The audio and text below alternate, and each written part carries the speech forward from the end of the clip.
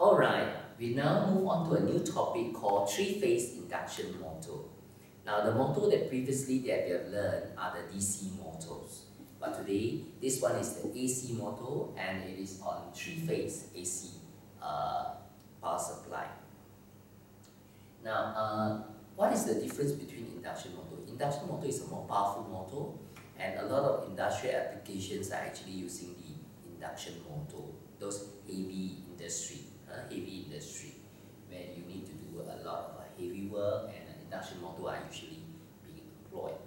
Now, what is the working principle behind induction motor? Now, we will look, the construction of an induction motor consists of a stator and a rotor. Right? Stator, as the name suggests to you, is stationary, doesn't move. Rotor is the one that moves. Okay? Now, we supply a three-phase AC power supply to the stator, and AC is actually a sine wave, right? And it has three-phase, right? Three-phase AC power supply, pulsating, alternating current is going through, and this stator is being magnetized. So the magnetic flux is being generated. And it travels around the stator, Okay? And this speed of the magnetic flux that is traveling around is called the synchronous speed. So synchronous speed is the speed of the magnetic flux.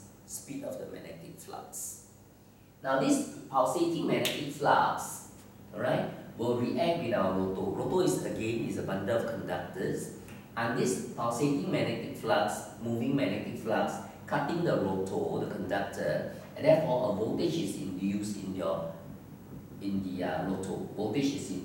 rotor. And when voltage is induced in the rotor, there is a current flowing in the rotor. So therefore, current carrying conductor in the rotor react with the magnetic field, would then make the rotor move. And the speed of the rotor we call it the rotor speed or the motor speed. Alright? And the synchronous speed, that is the speed of the magnetic flux, and the speed of the rotor, they are very close to one another. This one resulted in your motor moving. They are rather close. The difference is measured by the ratio called slit. Alright? Sounds a little bit abstract, isn't it? Let's go through one more round. What is the working principle of a three-phase induction motor? Three-phase induction motor consists of a stator and a rotor.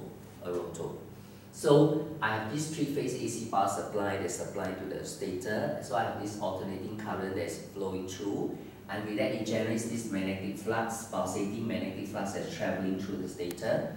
Alright? And of course it's through the air, it cuts the rotor as well. Yeah, the magnetic flux will reach the rotor. And this moving magnetic flux, the speed of this moving magnetic flux is called synchronous speed. Okay? And the moving magnetic flux cuts the conductor in the rotor, and voltage is induced in the rotor, and therefore current is flowing in the rotor. And current carrying conductor react with the magnetic flux. Law of electromagnetism will make the rotor turn. And the speed of the rotor we call it the rotor speed or the motor speed. Okay? And slit is a ratio to measure the difference between the synchronous speed and the rotor speed. Okay, so much about this theory of it working. Let's do some calculation on this synchronous speed. Now, synchronous speed is governed by this formula 120 F divided by P. F is the frequency of the power supply, and often in Singapore is 50 Hz. Alright, and P is the number of poles in the stators. Right? So say for example it's a 4-pole machine, and it is 4. Alright, so example, if this is a 4-pole induction motor,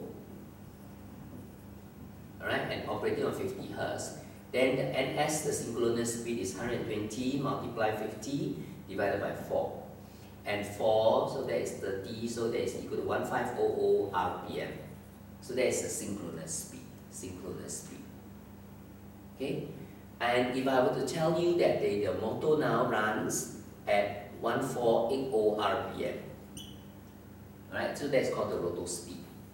Then the slit is equal to ns minus nr divided by ns.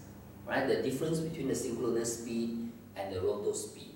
Right, so it's 1500 minus 1480 divided by 1500. It is a ratio, so it has no units. We could express it in terms of percentage or decimal number.